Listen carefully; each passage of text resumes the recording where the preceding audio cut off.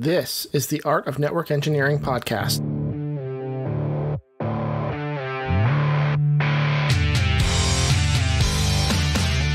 In this podcast, we'll explore tools, technologies, and talented people. We aim to bring you information to expand your skill sets and toolbox and share the stories of fellow network engineers. Welcome to the Art of Network Engineering podcast. I'm your host, Aaron Weiler. With me, I have Andrew Laptef. That's his name if he's in trouble, but most time it's just Andy because that's what normal people do with their names when they have one that you can short. They shorten it. Hi, Andy. How are you, sir? What up, Aaron? What up, dog? I think we're all pumped up. Woo! Woo! Yeah, baby. It's just us again. The dynamic duo. So, we need like a superhero team name or like a tag team name. So my name in high school and college was Lap because I was Andy Laptef. And okay, everybody's like names had to be like something in the end. Did you have like a nickname? Like... Yeah, I did, and I don't know that I can say it. Come on! Is it a curse word? Is it foul? No, it's really weird, actually. All right, I'll give you the backstory. Hold on. Before you tell me, the reason I bring it up is you introduced me as Andrew Laptef. So I was Andrew going up. Then I became Andy, which I never liked because Andy sounded like a little kid's name to me. And when you introduce yourself in sales as, hi, I'm Mandy, it sounds like Mandy, a girl's name. Hi, I'm Mandy. Okay, I'm Mandy. So that makes sense. I started to dislike my first name in sales, so that reason. But then in high school and college, I was Lap, and I'm like, oh, Lap's pretty cool. Lap is pretty cool. But then I kind of went astray in college and went off the deep end and was a goofball. So I tried to reinvent myself later on, and I was Andrew for a while. Oh, yeah. So you got serious again. So I did. You elongated your name. And then after a year or two of Andrew, I'm like, I'm not Andrew. What is going on back? So who is this guy? I'm back to Andy. But there's like people I've met in my life that like knew me as Andrew. And and they're like, Did you dress different? Probably. I don't, you know, you go through like stages in your life and you're like, I'm going to try to reinvent myself or like, you know, change things I don't like. So yeah, anyway, that's why they're like, Andy, you've changed. You're like, Andy, I haven't heard that name around these parts and I don't know how long. What's up, Andrew? I'm like, oh yeah, we met during 2007 to 2011. You're like, okay, play it cool. This guy knows who I am. When I was somebody else. So I need to know your nickname. Okay. So, you know how it goes, right? Like you're in PE class and everybody's like picking the teams, right? And so is that physical education for those who went to private school? Physical education. We just called it gym. PE. Gym, gym, PE, whatever you want to call it. So you know, like in junior year, I had like weightlifting and PE, and like I tried to like group them together so I didn't have any books and like I didn't have to do anything. Basically, it was the total slack off plan, like. I was destined for great things, clearly, from the get-go. Although I do remember taking a crap one time at like 9:30 a.m. This is great because you got to remember, like you and I went to high school, like in the 90s, right? Like, and so I was walking to go take a crap because I had gym, PE, and this is kind of weird. This actually has nothing to do with the nickname, by the way, which is even more weird. We're about to get down a weird path because you just reminded me of like. Showers and I went to an all boys Catholic school. I mean, things are about to get really weird. Oh yeah. So I this is actually this story just gets even more beyond strange. You know what I mean? Because the reason why I even had to go to the bathroom was because it was like I had just gotten to school, right? It was like the first hour, like that's what you call it, right? First hour. So I was in first hour and. I just had to go. Hit me like a ton of bricks, right? Like it's emergency time. And there's like very few rules in high school, but one of the rules is just don't crap there. Do you know what I mean? Because you're only there for like 5 hours. Well, for the record, this is your and I's second time doing a pair off with you and I. And we talked about poop. And we talked about poop early on in both of them. So okay, that's why you're my kind of dude, man. We're already into the poop stories. Well, in our high school, we didn't have doors on our stall. So all boys Catholic school, no doors. What? Yeah. I'm telling you, we could get as weird as we want here, but this is your story. Go ahead. That's already weird. Yeah. So no, I mean, the only part about me taking a crap, well, I was lactose intolerant. I am lactose intolerant. I didn't know it at the time. Yeah. My mom did though, but she had no trepidation whatsoever, like buying me cereal for breakfast, which is like, what are you doing to me, lady?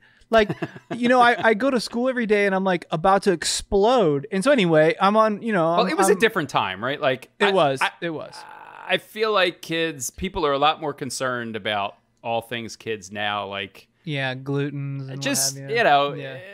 You just ate what your parents bought in the 90s, and if it hurt your stomach, tough. And there wasn't no soy. There wasn't no like there were some pills like you could take, but god dang, those things hurt. Like they just cause the stomach ache. Because look, if there's like if there's a reason why it's making you do that, right? And if you suppress the chemical reaction, still happens. You know what I mean? Yeah. Like I started this out by saying like I basically tried to do as little as possible in high school, but in science I did learn that like, hey, something's there's a state change happened, right? Like gas to a liquid type situation, where the condensation. What? So you're going to the bathroom, and I'm going to the bathroom, and it was like in this deep crevice of the school, which is great because it's the safe haven, right? Like, you know what I'm talking about. Every school had a safe haven, and I'm walking to the safe haven, and there's a freaking $20 bill on the ground. Dude, it was 1997. Like I can't emphasize enough how much. Yeah, I can't emphasize enough how much that $20 bill got me, because like gas was like less than $1. What town are we in? Are we in Chicago, Florida?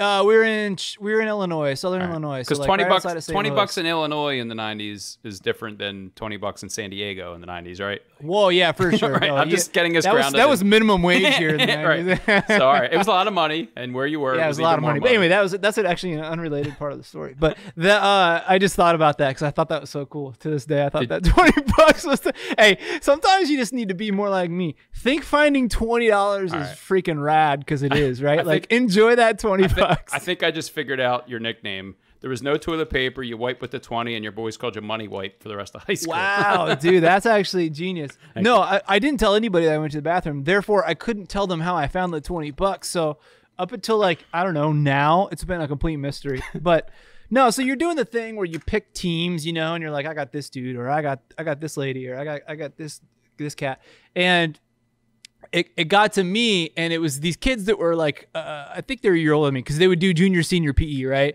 So it was always freshmen by themselves, sophomore by themselves, then junior, senior PE. So I was a junior, these guys were seniors, and the guy just looks at me and he points, and it was this group of friends, like they were just, they kind of knew who I was, like they knew I was like a bit goofy, but he pointed right at me, and the teacher's standing right there, and he goes, I got hot buttery nipples over here.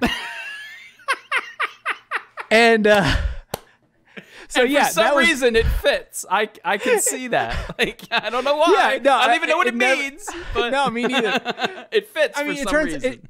It's like a drink, right? Like you could get a hot buttery nipple. Like I think it's a shot somewhere. Like, you know what I mean? Like a mixed drink. Yeah, but do you think like 17-year-old PE high school kid knew that was like, all right, you just.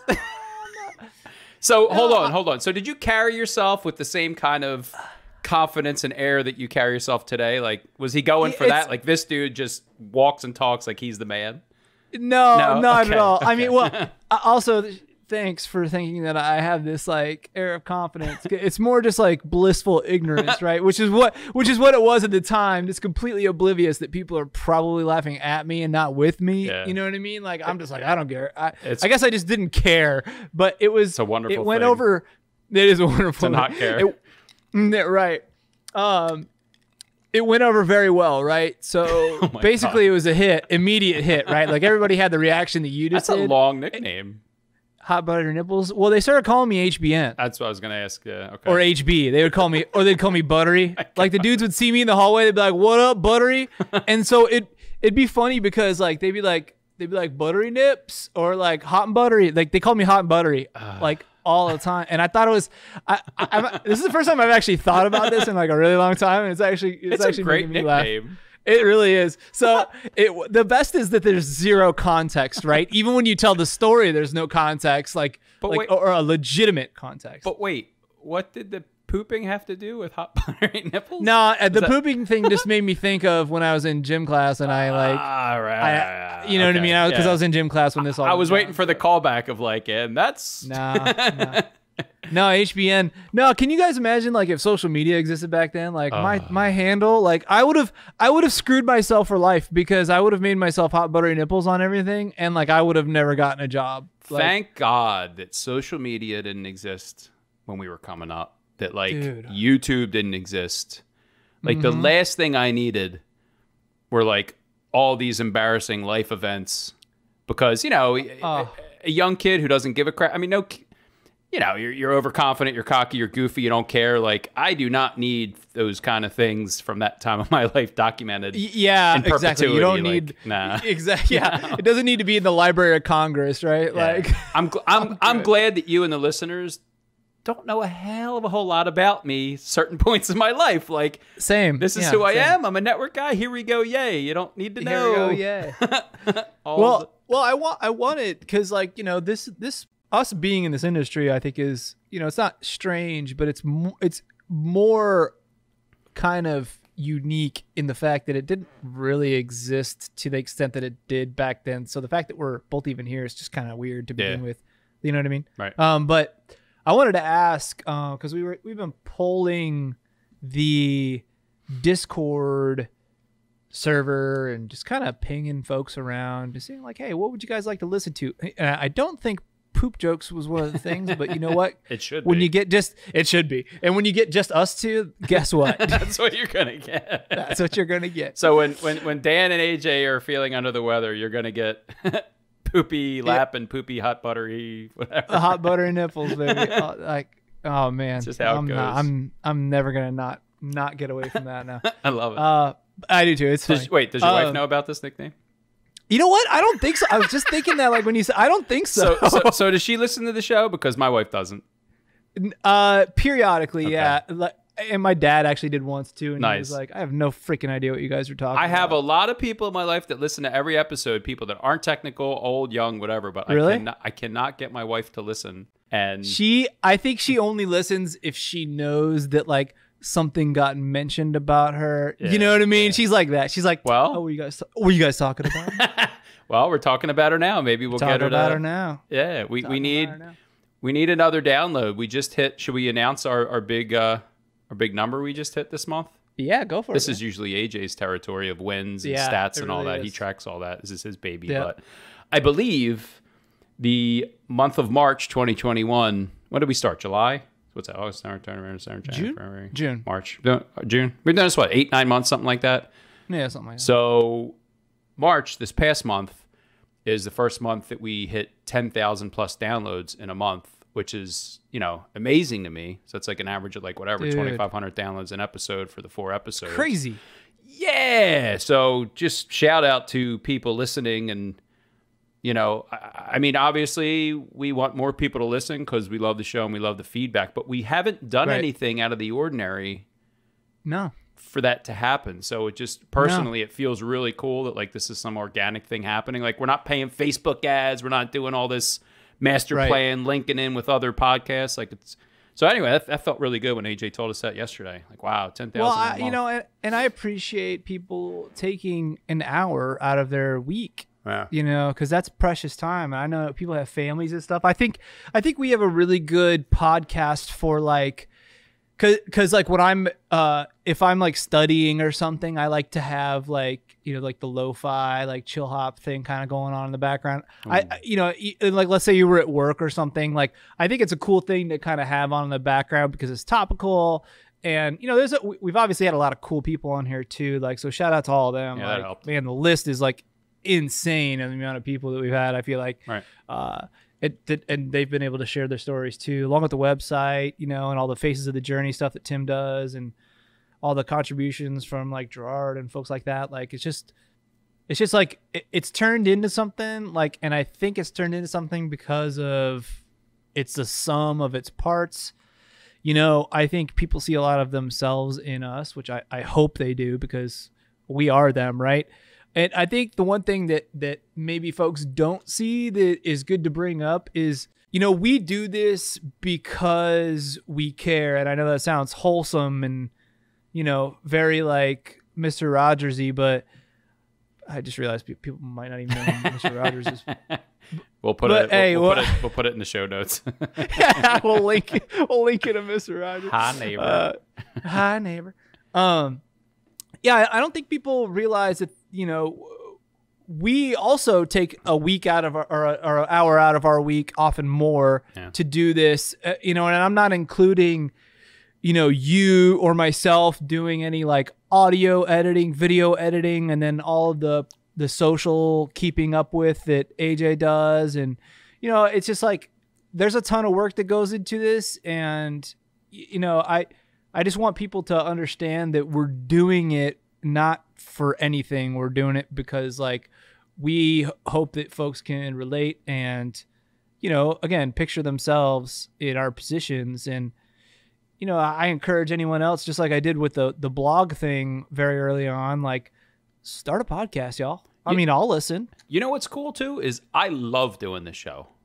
Yeah, same. And there's a lot of other things I do in my life on a daily basis I don't necessarily love. I'm just doing things, so yeah, like it is a lot of work and it takes a lot of time sometimes, but I love this. Like I had a hell of a day today. I've been super busy. The kids are home, blah, blah, blah. I got a sinus infection, just getting antibiotics. I mean, I'm not at my best, but I really look forward to like, yeah, we're going to get on, we're going to kick it. And, so yeah, it's my wife said the other day, like, do you think more people are listening to podcasts this past year because like everybody's stuck at home and maybe, I'm not saying that's behind like our growth, but I know I've been listening to more. I'm just, you're around the house. I usually listen like walking the dog, doing the dishes, kind of go passive. That's huge. That's kind of what I was saying, right? Like, something that's in the background, just like ambient noise, like, that it doesn't, like there are subjects, like I caught myself kind of halfway through that too, because there were some episodes that we had where like, okay, so like Brittany, for instance, right? She's a recruiter. Like that was kind of one where it was like, okay, hold up. I might need to take notes during this. You know what I mean? Right. Or some folks like Keith, like where, they're kind of giving like their tidbits of how they would do it, or, you know what I mean? Just like gems or morsels, I guess, that you could find in those different. Here's another thing to mention to like people listening who, like you said, like start a podcast, write a blog, like, this was a happy accident. Yeah. We met online. We started a study group.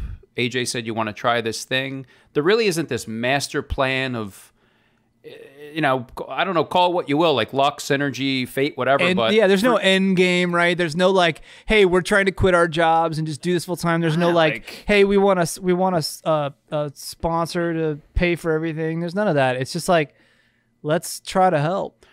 Yeah. So you never know, I guess, is what I'm trying to say. Like, I had no idea when I said yes to this that we'd be having this much fun, and I don't want to call it a hobby, but like I really enjoy doing this, and I really enjoy the feedback. And so I didn't mean to step on you. You were getting into the topic, and I was just thinking of AJ's announcement section. Well, no, it was actually a good segue because like you were talking about, and there were some wins too. Obviously, AJ's way more in tune with that. I know some folks.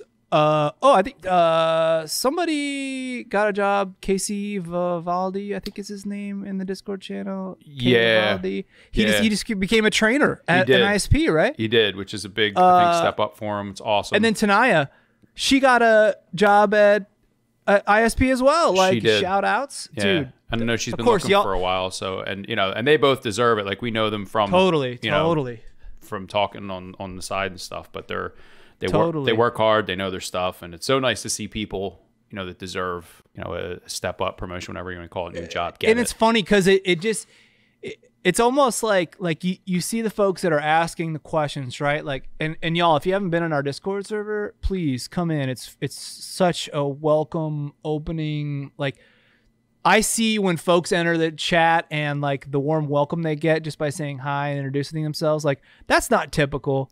Because I've been at other places and I'm like, I am never saying a freaking word. These dudes are going to jump. I was just going to say that. Even the Discord server, which again is just this free resource, a community of people. Like I've heard a bunch of people like, yeah, I kind of was over at this other networking Discord server for a while and it kind of got a little weird and I got out of there. But it got weird. Yeah, whatever. Like I'm not talking trash on anybody, but like just all the feedback we get is like, this is a great place. It's safe. People are helpful. There's no nonsense. Like, and again, that's a happy accident. We don't really like. We have some rules we try to, if you're in there asking for money. Be cool. Yeah, but people have been pretty cool, which is just another kind of nice little happy accident. Like, I don't know how this has all happened and come together, but, AJ started it. Here we are, and it's been pretty sweet. Yeah, no, I agree. And again, yeah, like you said, it's just a byproduct of like just people just being cool. Honestly, we have like our prison guard / wizard / vizier / network engineer Carl kind of hovering in every channel, helping people left through. I don't know where that guy finds the time to do. I just don't.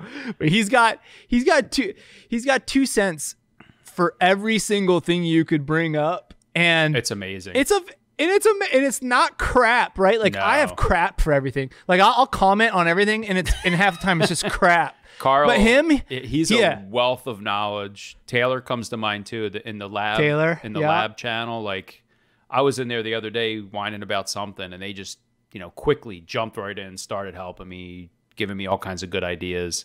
I was just trying to get a couple CSRs and Eve to pull a DHCP address, and they just jumped right in. And this is after Aaron, like an hour and a half. I can't get an IP on an interface. You just popped into the Discord channel, right? Yeah, I'm like, what am I doing wrong here? And within like 2 minutes, that you just reminded me, Carl and Taylor jumped right on. Like, yo, dude, check this. What are you doing? Blah blah blah. Taylor's the server guy, so he's telling me to check the vSwitch security. Carl's like, doing the firewall troubleshooting.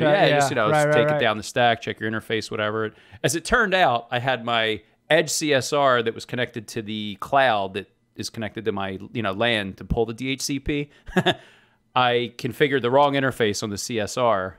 So Gigi 2 is connected to the NAT cloud, and I kept fighting Gigi 1. But this was like an hour and 20 minutes. So like, why isn't it? Sometimes I'm doing layer 1, bro. Debugs. It was like, just stupid. On an emulator. Yeah.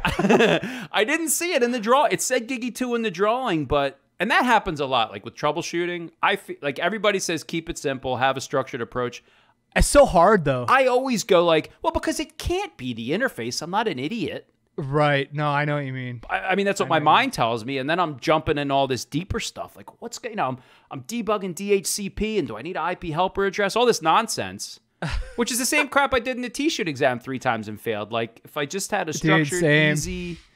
So that's something I'm working on, is like just a structured troubleshooting approach that when I get a call, like, this is what I check. Hold on then, because that brings up a good question, because, okay, like going back into your career, you worked at a NOC, and, you do less like break fix, but before that's all you did, right? You guys had tickets, they came in, and somebody had asked us this in the Discord server when you were talking about topics. So I think it's actually a good segue. So you're saying like, hey, because just now, right now, you're saying I need to, and I just want to make this very clear. So I'm gonna reset the scene here. Yeah. So Andy or Andrew, depends on when you met him. Call me Lap. Lap, the Lapmeister. So at one point you worked in a NOC. Your whole job was to troubleshoot. Yeah. Your whole job was to figure out problems and fix them. And back up a step from that. Cable guy. Okay. Cable guy, all troubleshooting. Dude, I was so good at troubleshooting. Like, a couple years in the beginning, I stunk at everything. But, and the art of network engineering, right? Like the art of troubleshooting.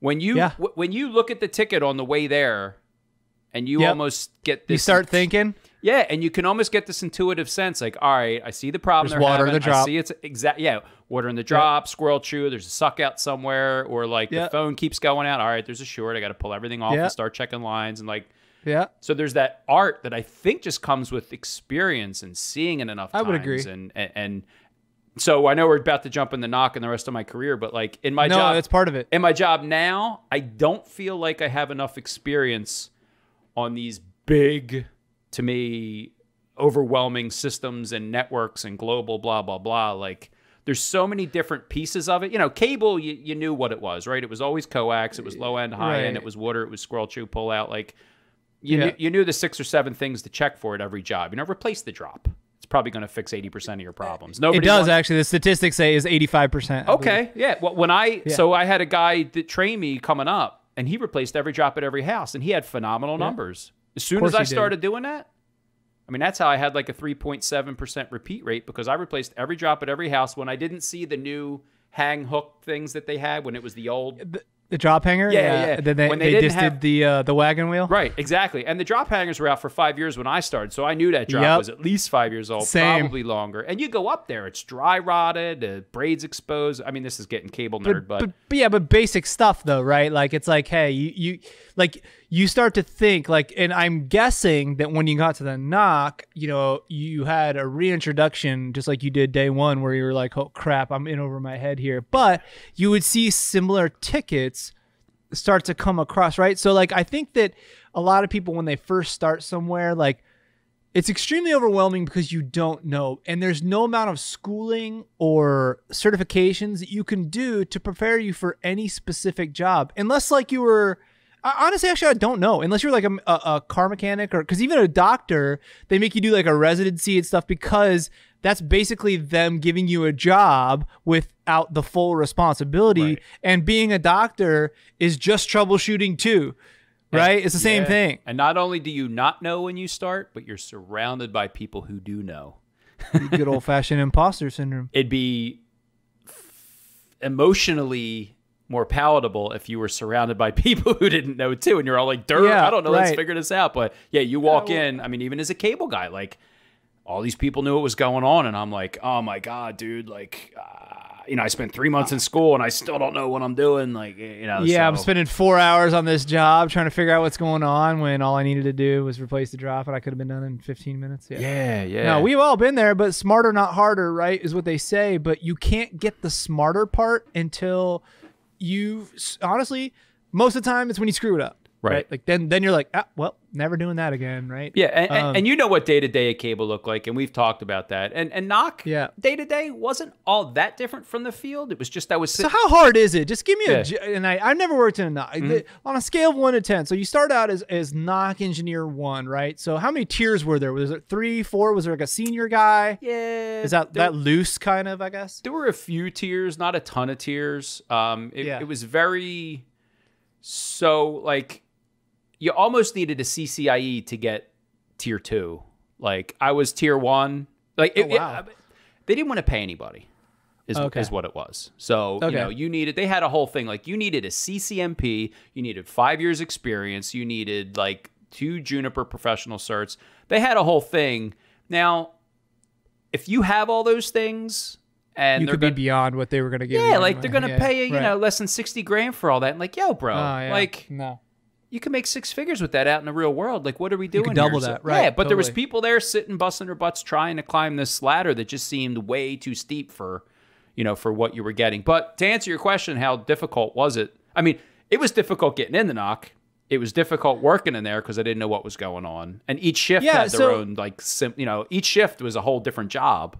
So it was and a different set of people, different supervisor, manager, whatever. You're doing different things. You're doing different things at night than you are during the day. Nobody touch anything during the day. Yeah, but night, you're just dropping configs that engineers wrote all night. You don't know how they work, what they're doing, and when you break stuff, you're trying to figure it out. And all right, so then as a NOC 1, like entry level NOC dude, you were responsible for what? So give us like a day, give us like an average day. So like a ticket comes in. The average what day. Does that look like? What does a ticket look like? What the hell's a ticket? What explain that. So you walk in and there's a handoff, which is a Microsoft Word document with 30 or 40 active tickets in the queue being worked. So before anything new breaks, the lead... You got to get those first. Yeah, the lead would assign you, 10 tickets. So you got to follow up on all these. Or you walk in and there's a big old outage happening with 50 people on a bridge. Hey, guess what? You get to jump on this. This is what you're doing right now. So, you'd walk in, you'd either be jumping on a bridge for somebody taking over on the handoff, or, you get those 10 or 15 tickets. You got to start looking at those. But we were responsible for the edge. Mansoor that we had on the show... Yeah, he was the core guy. He was inside. He was making all that MPLS magic, happen. We were at the edge, so we were at the an edge router that went out to a cell tower. Basically, we did like cell backhaul. The backhaul, right? Yeah. So you got a couple miles of fiber. So if anybody doesn't know what that is, I'll just kind of explain that real quick. So the cell phone towers that you're using, they all obviously somehow connect back to the internet. Shocker, most of the time it's one of your favorite ISPs, whoever's local most of the time. So even a Verizon, AT&T tower, whatever, T-Mobile, doesn't matter, could be going back to Spectrum, right? They would terminate it at colos, like, or MSCs rather, like back at right. Yeah, so a carrier hotel or whatever, right? Yep. So okay, so that you're responsible for that last mile, right? You're the last mile guy. So last mile of both sides, by the way. So the last mile that goes from the Comcast network out to their switching center, where all their switches are that connect all those calls, like Old Mile Bell, so like a CO. And then also the other end of the last mile, which is from the other side of Comcast network out to the cell tower. You know, the telcos, built all the network out, years ago with copper. But then when they wanted to do all the cell tower stuff, they're like, well, geez, do we want to pull fiber all over the world? Like, well, we got telco that has this stuff pulled and run along every highway and railroad anyway. So can we just pay them for last mile? And that's what they did. So we'd run a fiber out. They put a switch out at the tower. And so we're watching Spectrum. If the cell tower, if it goes down, we get an alarm. We got to start working that. Okay, so that's a ticket. So an alarm goes off somewhere. Who generates a ticket? Where does it come from? Us, the people sitting at the NOC. So you're watching Spectrum, and when an alarm comes in, it usually had the name of the cell tower on it. Okay.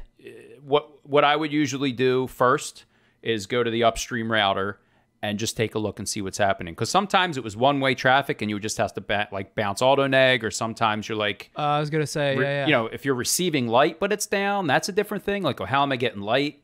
Sometimes it was a one-way fiber cut where the send was busted, but the return was... different little tricks. But, you get a Spectrum alarm, you start a ticket, you call them and say, hey, I got something going on, and, you dispatch a tech if you need to, and...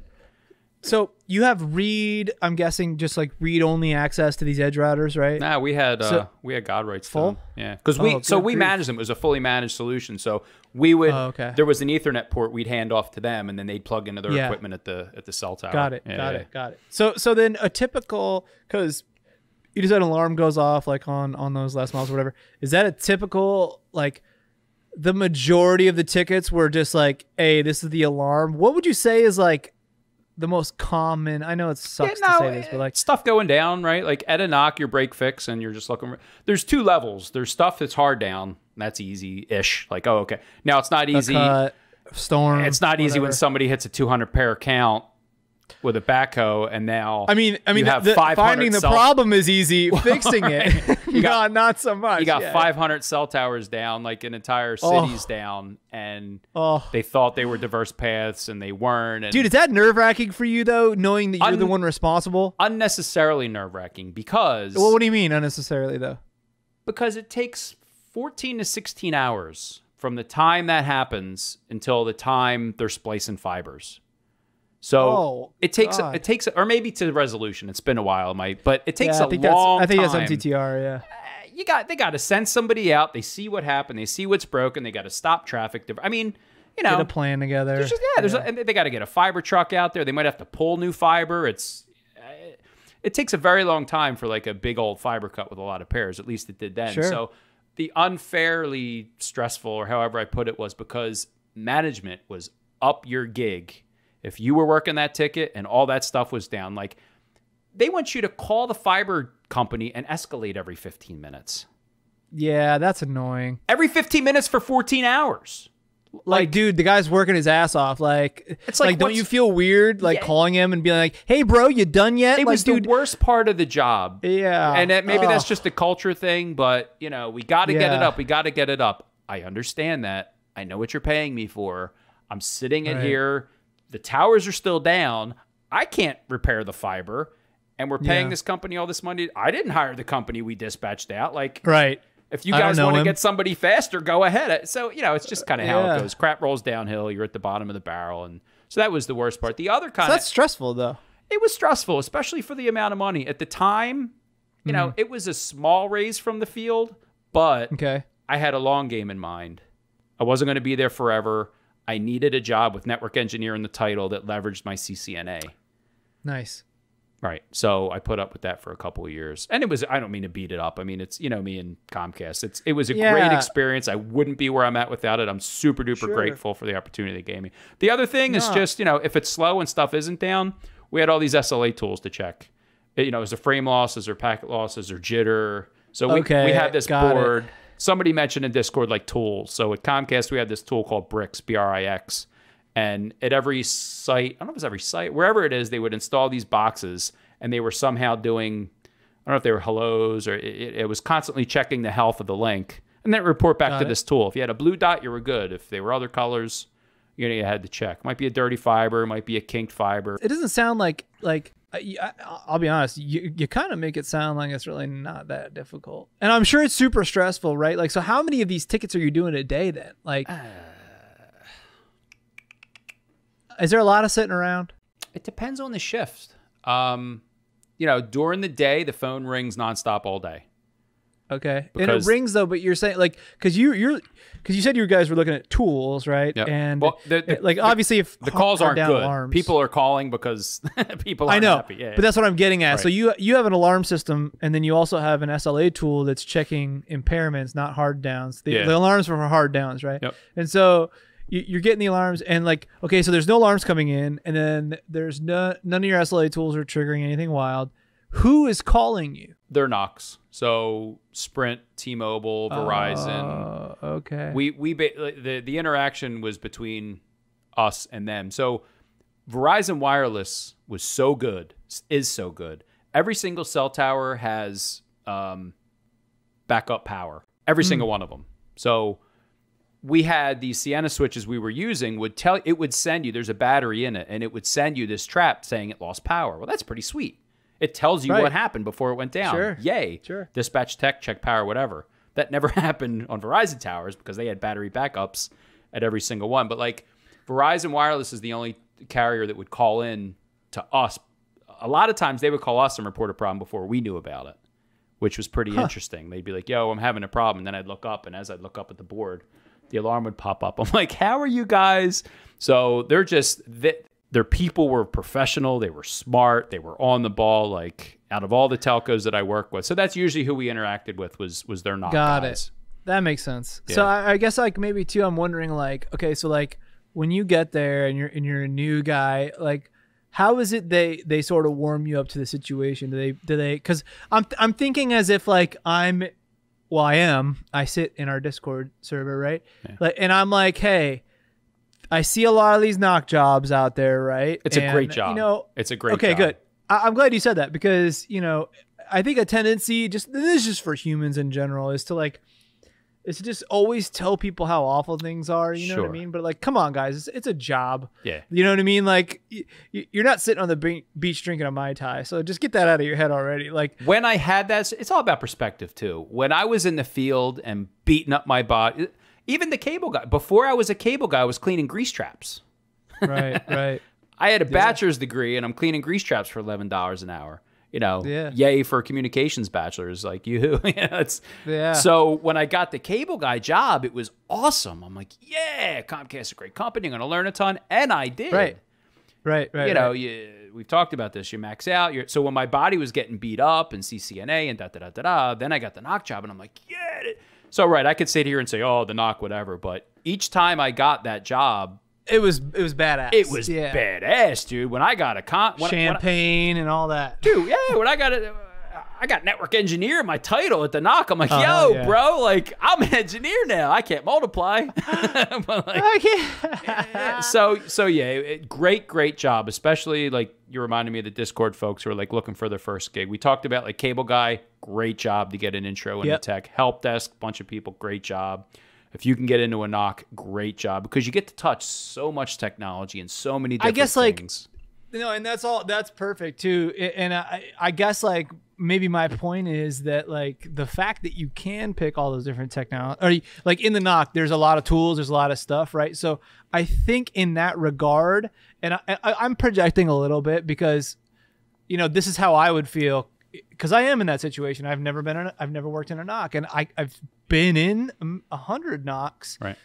I've been in carrier hotels and all that stuff. I've been, COs, you name it. But I've never had that experience. So I guess from the outside looking in, I'm trying to get like more detail, and I'm trying not to be scared by the amount of responsibility, right? Like I do want responsibility. That's the scariest part. It is. There's not a huge difference between a cable guy and a NOC guy. You're both break fix. Yeah. People are calling. A lot of stuff is riding on your shoulder. Right. Yeah. stuff is broken. You better go fix it. And if you don't, people are going to be pissed. And now we're going to be after you because why didn't you fix the guy's cable or why didn't you fix the guy's cell tower? So yeah, the NOC was more responsibility than, the cable guy. It was one house. Well, now I'm working on a cell tower that feeds 450 people in a community. Like, so it gets, and the money's bigger and the stress is definitely higher. Yeah, and I think maybe like where I was kind of going with it is like, okay, from the outside looking in, like let's say I'm day one, I'm applying for NOC jobs. NOC's where I want to go, or that's where all the jobs are. And like you did, it's like, I think it's a good stepping stone because I think you're right there. So I guess maybe I'm trying to get more details on like what the onboarding experience is like, because there is a lot of stuff you have to know and you can't learn any of that from a CCNA book. And because to be honest, the CCNA doesn't teach you anything about wide area networks anyway, right? Yeah. Like they might breathe about it for like half a second, but that's not the idea. I mean, you need to know all that other stuff before you get into WANs. That's kind of an important deal. But I guess maybe since no matter where you came from, it could be overwhelming and it's a lot of tools. You just named off a few and people were asking us like, hey, what are some of the tools and stuff? So I guess maybe like give us an idea then, like day one, it's your first day that you got to sit there. They don't just give you a bunch of tickets, right? There's like a process, and I'm not saying it's the same everywhere, right? There's no way it is, but I guess maybe a general idea, like, because there's varying levels of people that get these jobs, right? And this is any job. I'm not picking on the NOC in particular. What I mean is like, and I'll toot your horn a little bit here. Not everybody's as smart as Andy. Okay, right? Wait a minute. But also, everybody's not as stupid as Andy either. 9 months in, and that might be the first compliment I received from warm buttery nipples. It's hot buttery nipples. Hot buttery. Oh, hot. Sorry. Yeah, they're hot and buttery, baby. That's how you melt butter. So go ahead. Go back and toot my horn. I missed it. Can you say that again? My microphone. Yeah, not everybody's as smart. All right, let's do a little ASMR here. Not everybody is as smart as Andy Laptev. Lap.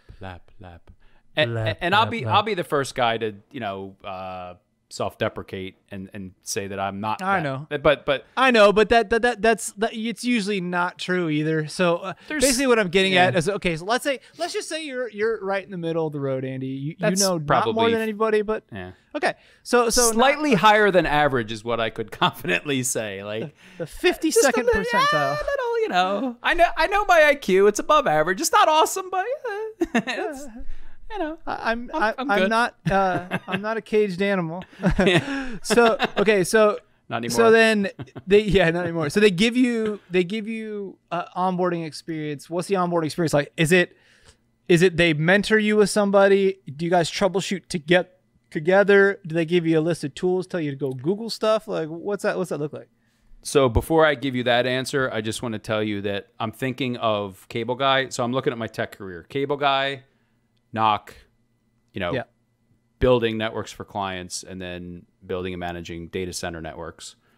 Yeah. And I think that the onboarding is similar for each of them, which we'll talk about in a second. But I think the biggest thing I could tell somebody is that the mental game is the most important and the hardest part of it, because you do feel like... What do you mean by that? Handling stress, handling imposter syndrome, handling anxiety, feelings of inadequacy. Like, so every time you reach, right?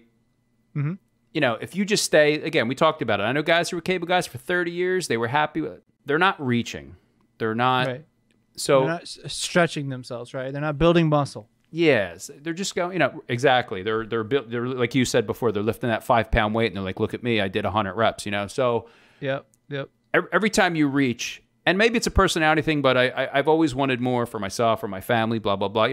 Where is my ceiling? How smart am I? Like, let me keep pushing until I oh wow, that's okay. I can't do that. Well, that's a good mentality to have. Well, So what I mean by the mental game is when I started as a cable guy, they set me on my first job and it was a phone problem and I didn't know how to fix it. And I called my boss and she was like, dude, you just spent 3 months in class. Fix it or you don't belong here, and hung up on me. Whoa. Yeah, like my first or second week on the job. So, holy crap. Right. Now, I needed the job. I wanted the job. They just invested 3 months in me. I'm in the field. All they taught me was how to do bumblebees and Christmas trees into a little 4-pin jacky thing, like how to install dial tone to a house, not how to find a short, right? Mm-hmm. And that's what was happening, and I didn't know how. So the mental game of when she hung up on me, I thought, wow, I really am out of my league. Maybe I should be cleaning grease traps. Maybe I can't handle this job. Like, wow. There's just that self-doubt. So the mental game was, you know what? No. All that's nonsense. I'm going to do what I got to do to succeed at this. So I called it. Well, do you think that there's a turning point like that in that instant? Because look, there's decision points, right? Yes, and I think there's probably one of the biggest ones that you can make, and if you can consistently do this, you'll be in a great spot like you just did, because that phone call can be crushing. It was. Right? And I know a lot of people that would just be like, all right, screw it then, you know, in not so many words, you know, screw this, I'm out of here. And they would just bounce. Like, who cares? I don't need this in my life. Because you don't need that in your life. You don't need people talking to you like that. You don't need any of that. But then there's another subset of folks who are like, you know what? Screw this lady. I'm actually coming for her job now. If she thinks, you know what I mean? And it's all of a sudden it's personal, right? And you're like, you know, this trouble ticket is not going to define my life. And it's interesting you say that, because I'll get vulnerable with you for a second and real. A woman telling me, figure it out or I don't belong here, and hanging up on me. Yeah.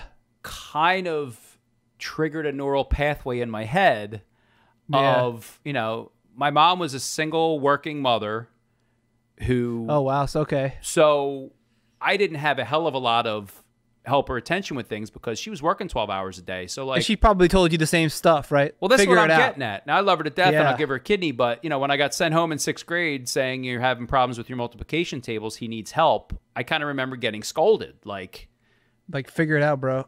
Like, yeah. Right. So fast forward all these years later. So yes, like it was crushing.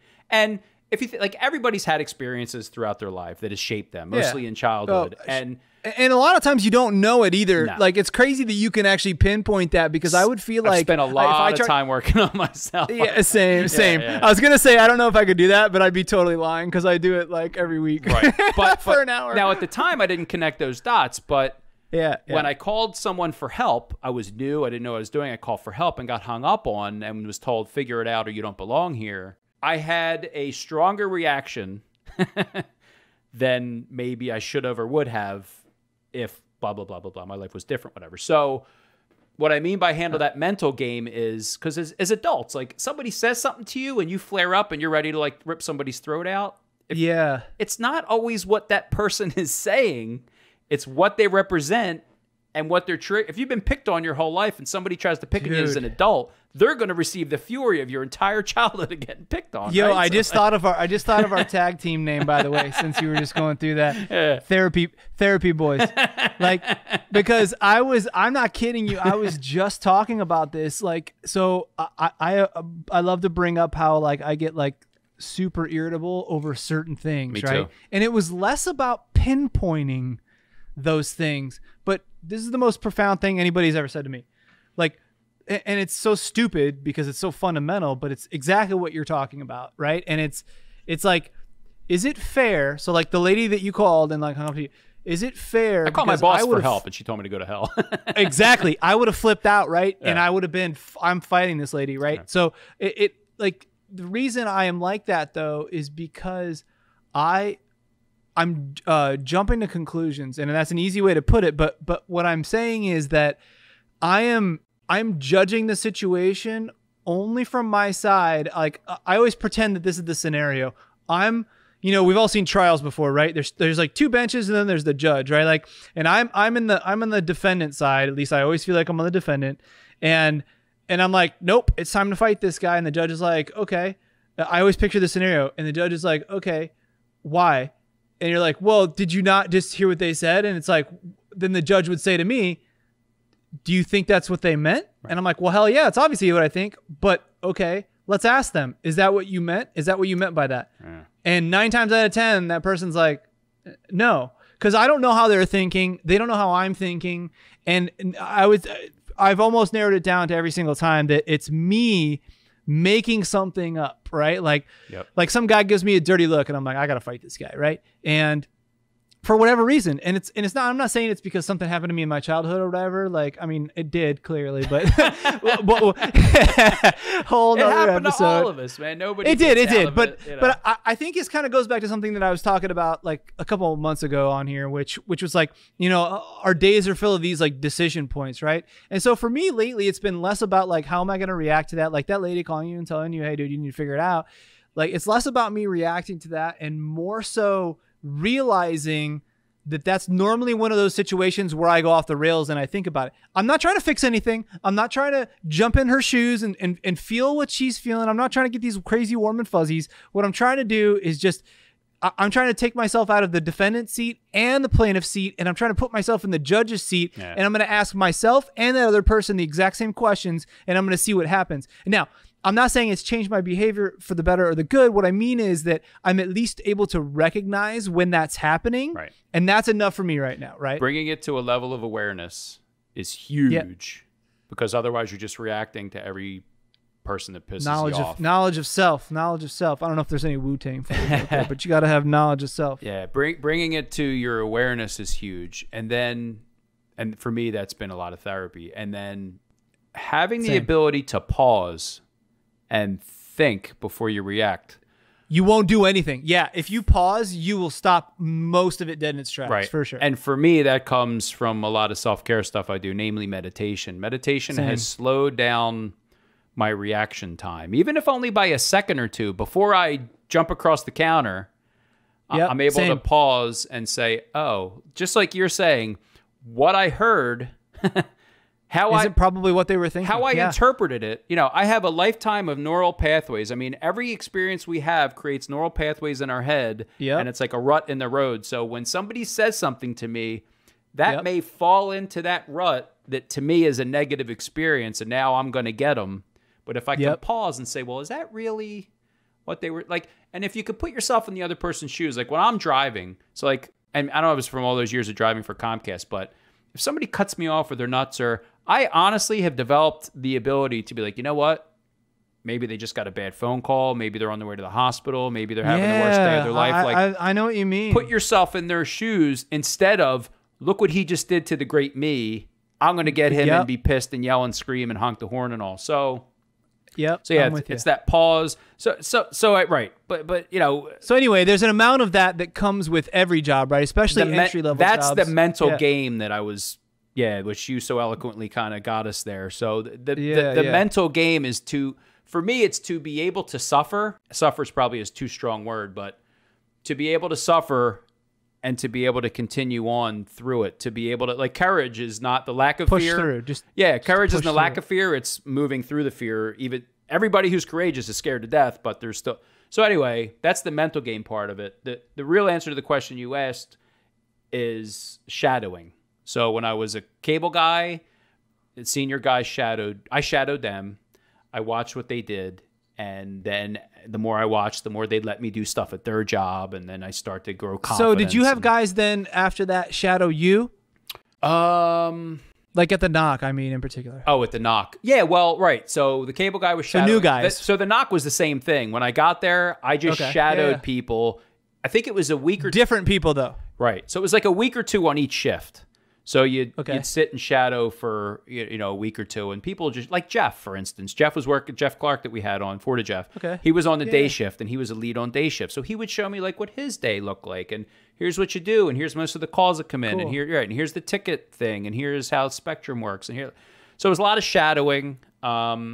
There's a lot to take in, though, right? A ton to take in, even in my job now. So how do you manage that, though? How do you okay? So you're shadowing somebody. This is what's like so scary. I think about the first couple of weeks is like, everybody's like, job. Holy crap! At any job, Everybody's always like, holy shoot! Don't throw me into the fire. I want to shadow somebody, but when you're shadowing someone, it's almost more difficult because you have to like follow their every move and be like, okay, well, but the thing is, going back to the art part you were talking about earlier, I don't paint pictures the same way you paint pictures. I don't write songs the same way you write songs, but guess what? We both write songs, right? We both can draw pictures. So your songs people want to listen to.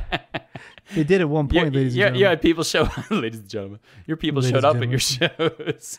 Yeah, but I mean, a song is a song, right? Like it gets the job done. The point was to make a song. You make a song. So what I mean is like, okay, so the way Jeff was showing you, and the idea of shadowing multiple people so you can get different perspectives. The problem is it's an information dump, right? And you're writing furiously, like I don't know what to do. This, that. You just. This goes back to what you said about the mental part, man. I think you gotta just take it one piece at a time. Know your limits and know this too, that even if you're in the bottom 50% of all the people on this planet, I don't know who thinks that about themselves, but hey, at least half of us are in it. So like, I mean, the math checks out, right? Most people are statistically, right? Yeah, right. What the hell? So if you feel like you're one of those people and you feel that I'm in a room full of everybody in the 95th percentile and I'm in the 10th percentile, then... And that's always how it feels. Yeah, that's always how it feels. It's not true. So, it's not true at all. So then, you know what? Work at your own pace. Yeah. Do you know what I mean? Like know what works for you. Use the same techniques you did for everything else. Like, okay, I had a job at McDonald's, right? Mm-hmm. I ended up being like the one kid in there that could work the drive-thru, the front line, the grill, you know, the lobby, whatever they wanted me to do. But I did that on purpose because I wanted to know everything. Right. And so I never felt like I didn't know what I was doing because I hate that feeling. Sure. And so what I'm saying is like, that didn't happen overnight, right? And what I would do like subsequent to that, jobs after that, you know, that's like my first job, one of my first jobs. After that, like, okay, I'm a cable guy now. I'm like, hey, dude, you know, I can figure the drop part out, and I know that that'll alleviate 85% of my problems. When in doubt, switch the drop, right? Yeah. So I change the drop, and then if I can't start figuring, I take things one at a time. You know, I don't know how to do that yet. All right, let me work on that. Right. Okay, I don't know how to do that yet. I can't just sit there like we both did in the 3 months of cable tech school and read a book, 3 of these books that were like this thick, like they had no business being that big, you know. And we're trying to soak up all. I mean, look at your CCNP book back there. It's like it pales in comparison to that. You know what I mean? By the way, all those Comcast University books that I had, and there was a lot of them, I had them all behind my driver's seat of my van, thinking that someday I would like need them to like reference. They sat there for 5 years unopened because I'm like, you're like, how far am I supposed to space cable clips on the outside of a house that has wood siding? You know, like the TQA guy was gonna come around and be like, oh, that's 5.5 inches, dude. Sorry, the bend radius is off. Yeah, you know, you eventually got to get thrown to the fire, and that's the unfortunate part. And I'll even tell you, in my job now, which recently changed, you know, I've spent. And this past year has kind of been a bad example because things were so nuts at home with COVID and all that crap in the kids' home. But I spent a lot of time trying to learn all these different technologies I'm being thrown in and study them. But it's all too much and it's all overwhelming. The best thing that happens to me now is I get assigned a specific thing to do in this thing. And then I got to figure it out. Then it's like, all right, let me jump in here, see how this works. Like once I become responsible, it's kind of like what happened with automation with me lately. It worked. They were like, dude, automate or leave. Not as not as strong as that, but I can read. It's like RoboCop. I can read between automate the punk. I can read between the lines. Like, you know, I don't know how long you're gonna be here, bro, if you're not automating. So I've been through all the classes, I watched all the videos, but 2 weeks ago I was like, you know what? I'm just digging my claws into Ansible, and my head's going to be down. I'm not doing anything else until I get this sumbitch working.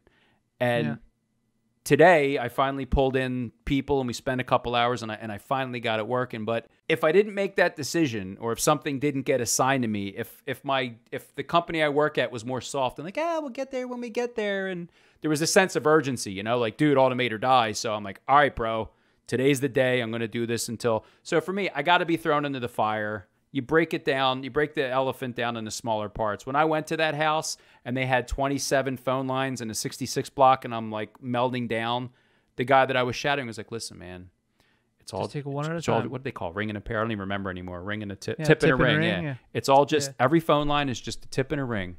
It's just 2 wires, and just do one at a time, and that helped me. You got to get thrown in the fire eventually. It's analysis paralysis. You can only study. You can only study for the exam so long. You got to get your ass in the seat, take the test, and maybe fail. You got to. I was thinking like what you were saying there too, especially because the people that were potentially going to help you anyway. Like you mentioned, like the imposter syndrome. Okay, so you will never have more imposter syndrome than day one on the job, because it's, for some strange reason, it's like this human instinct to just think that you're like the stupidest person there, like for whatever reason. But it's ridiculous. I guess maybe it's a lie. It is. It's a lie. But I would say this though: make it your mission then to prove yourself right. Prove yourself right in that. What I mean is that you are an imposter. Prove yourself right. Go to every person and try to prove yourself right. Look for proof. Find out. Like find what they know that you don't know. Right? Like, that's some CBT trick. What proof do you have that you don't belong here? And I had somebody tell me that, like, okay, so they brought you in, you had the credentials to get you an interview. They brought you into the interview. You interviewed regular psych and technical. They offered you the job. Do you think that none of these people have any idea what they're doing and it was a great mistake that you're here? Somebody like really broke it down like that, and I was like, yeah, that's actually a good point. Okay, maybe like you proved it, right? Yeah, like you're all these people in charge, they're all dumb, and they all made a huge mistake bringing you in. Like, is that really what you believe? And when it was told to me like that, that's pretty cool. I was like, all right. Yeah. Well, and the reason why I'm even saying is like, because I just thought about this while you were talking about it, is like, okay, if that's really the way you feel, then I implore you to validate it. Go find, because, okay, so worst case scenario, you do validate it. And you validate it and realize that you're the stupidest person there, and you're just the dumbest person on planet Earth. But that whole time you were validating it, figuring out why that person was smarter than you, you found out what made them smarter, and you now know. And you can now use that, right? And if you did that from everybody, you turn into like Thanos, right? And then you have like all the freaking jewels and stuff, and you're like, yeah, let's go. And so like you're like forming like Voltron, right? And I maybe it's just a different way of looking at it, I guess. But I like yours too. I think that's a good one, especially because like the whole idea here is like just kind of getting an idea of the NOC, and maybe like not necessarily that every NOC is exactly the same, because they are not. But the idea is that the situation is similar, and you have NOC experience. So I thought it would be super helpful, and I hope it has been for everybody out there to kind of just get a general idea. And I don't think it's specific to the NOC either. Like, we were talking about it because I think it's a good topic, because I think it's a job that we talk a lot about it, I feel like, but we don't talk about like what it is, you know, like what it's like sitting in that chair, what it's like what the ingredients are. Yeah, we talk about the pizza all the time, we just don't talk about the ingredients. And so like I think it was a important thing, and if anybody has any other ideas of stuff that, you know, you want us to talk about, like I know we were kicking around the idea of like network horror stories and things like that, which, you know, AJ's got more of those in the past like 30 days, I think, than all of us do in a lifetime. And Dan does too. He's got a couple too. Yeah, he does. I have a closing thought before we sign off, which is tied into all this. So, yeah, if you're reaching beyond your comfort level, you're always setting yourself up to feel like an imposter. And, always. Right. So it's a good thing to reach and want to be better. That's evolution. I mean, that's how we crawled out of the swamps, or, you know. So... yeah.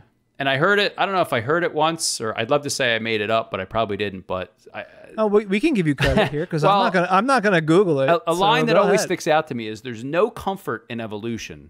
You know what I mean? The gazelle who walks across that, you know, Serengeti, and the alligator comes out and takes his hoof off, but he gets away. He's gonna pass that, you know, genetic information onto his like don't kids. Do that. Like, yo, bro, not a good idea. I made it. And the guy who doesn't make it through the swamp that gets eaten, well, he doesn't get to pass on his genetic code. Evolution's a thing. It exists. So you have to be, if you want to grow, you're going to be uncomfortable. So my key has been the mental game. How can you be uncomfortable and still evolve? Is it fair to say that you need to just be chasing uncomfortability? Uncomfortableness? I can tell you that the more uncomfortable I become in my life, the bigger my life gets, the more it grows, and the more rewards I get from that uncomfortableness. It'd be very easy for me to have stayed in a very easy job a long time ago and be very comfortable and not have, you know, I had to ask my wife out on a date. I was terrified. She's 5'11". She's hot. She had her act together. And wait, how tall are you? 5'10". So you can dunk on you. Yeah, I mean, she's, you know, what can I say? So I'm saying that one of the most scariest moments I had was asking her out. We just met on the street. It was blind. She didn't know me. We weren't set up. Like, it was a coffee shop. And now look at you. The more uncomfortable I get in my life, you know what I mean? Cable guy, NOC, CCNA, CCMP, podcast, whatever, asking her out. The more I get out of my comfort zone and the more I say, okay, this might be uncomfortable and suck and make me anxious or feel like an imposter. But if I can just do everything you just said in this episode and employ all those tools and prove myself right or wrong, I'm not, whatever, life just keeps getting better and greater and more cool stuff coming in. So comfort is not the name of the game, in my opinion. If is it safe to say this then? Yeah. Is it safe to say, like, just to like put a bow on what you just said? I love the Aaron bow. The bow, because I think what you meant to say is I think you meant to say what you said, but what I would have said, I guess is the best way to put it, is all of the stuff that you have that's worth having came from something uncomfortable. All of it. Like you can't name a single thing that you didn't do that you have right now that came because okay, I always get mad. Like, I'll see like kids get like their first car. Just going to say they get their first house. Unless you're a trust fund baby, and that's probably less than half of 1%. Unless you're born into money and everything just gets thrown at you, and it's bad for you. I can only talk from my experience. I'd be fine growing up rich, I guess. I don't know, but yeah, same. But yes, to answer your question, it's an emphatic yes. And the more uncomfortable I get, the better my life gets, and it's definitely worth it. But you got to play that mental game, and you got to get your head straight, and you got to be able to be uncomfortable and not have a panic attack, or not have to get drunk every time it happens, or not, run out of the room when you're at a technical interview failing miserably, and then you get the job. Both of my technical interviews, I failed, and they were anxiety fests, and I couldn't breathe, and I couldn't see half the time. It was awful. Yeah. And I got both jobs, and look at me now. And then knew it. So I think the theme here is that, we gave you some insight on what the NOC looks like for one, and maybe some other jobs as well, but it's always the same footprint. It's always the same blueprint. It's always the same scenario. It's just, I always say same room, different view. Secret sauce. Right? Like, secret sauce. It's a secret sauce. It's like, no matter what job you're going to, it's always new. Every single time, the most consistent thing you have about your work life should be that every time you do something, it's completely new, right? And that means that you're just learning more and more and more, and then you forget more and more and more and learn new stuff, right? And you're kind of rolling with the punches, and you don't get stuck and all this cool stuff. And in general, there's more responsibility and more money with the more and more stuff. More money, yeah. The more uncomfortable you get, the more money you'll get too. Remember that. Ooh, yeah. What is that? I was making it rain. You're making it rain? I was trying to. I'm probably doing it wrong. These are euros too, so they're worth more, the British pound. Well, I really enjoyed getting interviewed by you. It's been a while. You're very good at this. I think you should have a TV show. Oh, wait, we're on YouTube. We could have a TV show. Yeah, look at us, Ma. No, and I'm all decked out in Padres gear today because it's opening day. The first game was back in the stadiums today, so that's a momentous occasion. Did they win? The Padres. They did. We won 8-7. Beautiful. Yeah, it was a good game. You're close to the stadium there, yeah? Yeah, I'm about 30 feet away, so I get everything. No, it sucks because I watch it on TV. From where you're at? Like, can you see? No, because I'm on the bottom floor, so I just hear everything. So I hear the stadium, and then the time delay on the TV it's weird, is right? awful. It's awful. Yeah. It's a full pitch behind. A full pitch. Wow. Yeah, it's crazy. That's at 256 Quam, bro. Yeah, buddy. The speed of light coming at you. So, all right, everybody, thank you for listening. I know we've been talking to you guys zero out for a long time. We appreciate it. But I think the moral of the story here is get uncomfortable. There is no imposter syndrome. Prove yourself right. Don't prove yourself wrong. Prove yourself right. Set out on a mission to make sure that everybody in there is smarter than you, and then report back with your findings. And as always, please like, subscribe, comment, do all that jazz. If you haven't already, sign up for all of your favorite podcasting, like the Podcatcher and wherever podcasts are sold. Like us there, subscribe so that you'll get this fresh, nice new episode every Wednesday morning on the dot, depending on what part of the country you're in. You can probably listen to it on your way back to work. We're all getting back into the offices now, so maybe traveling a little bit. If you just found us, guess what? You got a ton of cool episodes to listen to. Congratulations. Go you. You just upgraded your life, and that's actually not uncomfortable. This is comfortable. This is very comfortable. Yeah. So listen away. Get comfortable, baby. We're here all night. Thanks for listening to the Therapist Twins. See ya.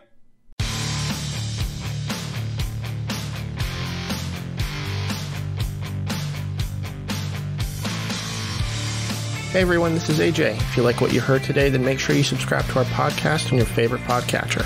Smash that bell icon to get notified of all of our future episodes. Also, follow us on Twitter and Instagram. We are at ArtOfNetEng. That's Art of NETENG. You can also find us on the web at artofnetworkengineering.com, where we post all of our show notes. You can read blog articles from the co-hosts and guests, and also a lot more news and info from the networking world. Thanks for listening.